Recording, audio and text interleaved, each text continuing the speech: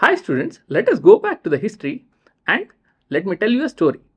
In the early 18th century, the Great Britain used to import china pots, that is porcelain vessels, silk and tea from China. This was in exchange for huge sums of silver.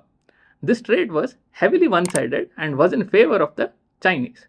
So the British started thinking, and to counter this, they started growing opium and started exporting it from Bengal province to the Chinese. This was done through the East India Company, and within years this became a havoc, and the recreational drug had caused crippling social effects on the Chinese. The Emperor of China remarked and questioned Queen Victoria, "Where is your conscience?" And in the late 1830s, the Chinese decided to do something about this menace and ordered destruction of all the opium in the British warehouses. What came later was even more tragic.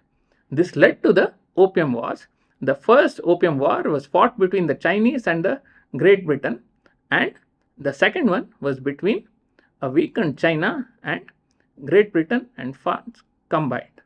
So the Chinese lost both these wars, and this brought a black dot to the Chinese history.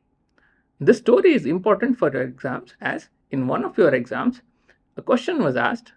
The question was, what did East India Company sell to the Chinese?